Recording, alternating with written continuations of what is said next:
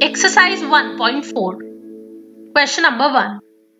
Visualize 3.765 on the number line using successive magnification. 3.76 को हमें number line पर represent करना है through successive magnification, means step by step magnify करते हुए हर एक step पे we have to represent it in number line. So let's start. First of all, we'll make a number line from 1 to 10. Then 3.765 will lie between 3 and 4. So we'll magnify here and expand it on number line like this. Then इसके middle के numbers लिखेंगे. 3.765 will be between 3.7 and 3.8 because 7.6 तो 3.7 और 3.8 के बीच में ही lie करेगा. We'll expand this on another step. Then we'll magnify 3.76 and 3.77 because 3.765 will lie between these two points. We'll expand them and उनके बीच के numbers हम लिख देंगे and finally we'll get 3.756 because हमें इसको visualize करना था. So through successive magnification we finally reached our answer.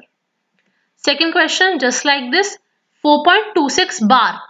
Since bar means non-terminating, ये कभी terminate नहीं होगा but it will repeat. So इसने हमें question में इसलिए बता दिया अलग से, हमें 4 decimal places तक ही इसे visualize करना है, which means हमारा जो reaching point है वो है 4.2626. 4 decimal places तक हम इसे visualize करेंगे. In this way again we'll draw a number line. 4.26 will lie between 4 and 5. We'll expand it like this. Then we'll write its middle numbers.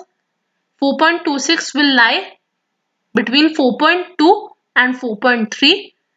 In next step, we'll expand these two numbers. Write their middle numbers. 4.26. It will lie between 4.26 and 4.27. We'll expand them again because we want 2626. अब हमें 262 वाली line point find out करना है. It will be between 4.262 and 4.263. Then again we'll expand them and finally we'll reach our answer, which is 4.2626. In this way, through successive magnification, we can visualize a number on number line. I hope this question is clear to you. If you have any doubt, you can comment in comment section.